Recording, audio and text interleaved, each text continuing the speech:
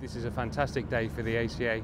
Whilst it might not have been the biggest piece of the ship that they put into position, it's certainly the one of the most impressive. And we're beginning to see now that iconic silhouette that's going to be this carrier at 65,000 tonnes when it comes to completion. We can now really see the carrier begin to take shape. We've all seen the pictures, we've all seen the mock-ups on the CAD, but now you can see that iconic silhouette behind us. Well, it's a fantastic day for us. It's you know, it's the biggest ship that's been built, biggest military ship that's been built in Britain since, well, the biggest big ship that's been built in Britain. And fantastic, a really huge day for the dockyard and all the alliance partners. Well, we're now on to the second ship. So from a Portsmouth perspective, the island was the last piece of Queen Elizabeth. We're now on with Centre Block 2, which we've recently cut steel on. And we're also building Lower Block 2, some 6,000 tonnes, which comes out of Portsmouth in July. So we're well on with the second ship. On the Clyde, we're really looking forward to see UB14 come across in May. And they're working really hard on LBO 3 and 4, which are the two of the largest sections of the ship for the second ship as well. We've been working really closely with the Babcock's team on the island. We've really looked and worked together jointly to understand how we transition the block from the build yard in Portsmouth to the integration yard. And we've been working together for a number of months to make sure that that transition runs really smoothly. Well, it's a fantastic privilege to be here today in Rosyth, and it's even better that the weather's held off for the occasion.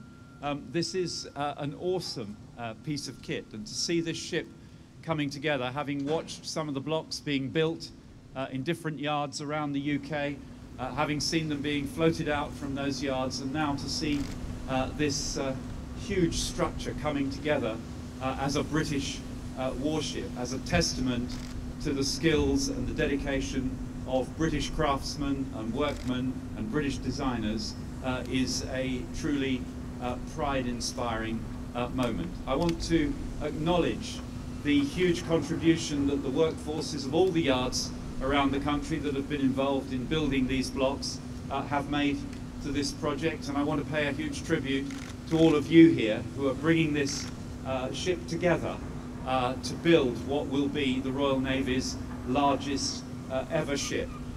It is of vital strategic importance to the United Kingdom that we regenerate our carrier strike capability, and we will be regenerating it in style with this ship. It's a huge privilege to be able to place, or at least to set in train, the placing of this forward island.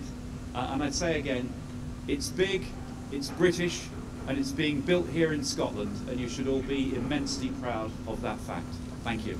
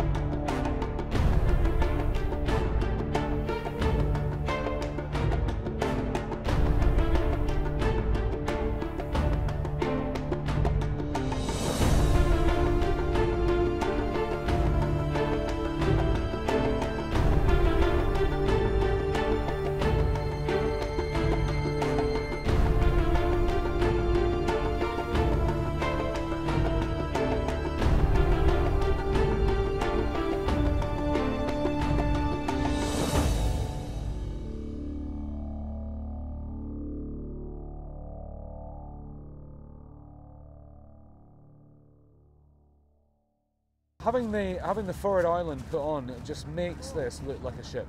I'm part of the ship's company. We've been building it since, well, for over a year now. But having the forward island on just makes her look like a warship. It's fantastic actually, everybody really rallies together. It's been described as a block up until now. I think that makes it HMS Queen Elizabeth. And today is just a great achievement really. We're really thrilled. Because you've seen it from the start, it's just a big square, then it goes into bits and bobs, then this, that, and the next thing when the islands and the sponges get put on, it starts to look like a ship.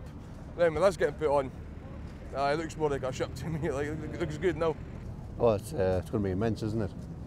Once you get this one done, and then basically once the second one's done, Britain will be a better force. Good for the MOD, good for the Navy and all the forces. I'm one of the old boys, you know, sort of thing, but it's quite proud to see this happening, and it's good to see a lot of the youngsters seeing something like this. You know, they'll never see this again, I don't think.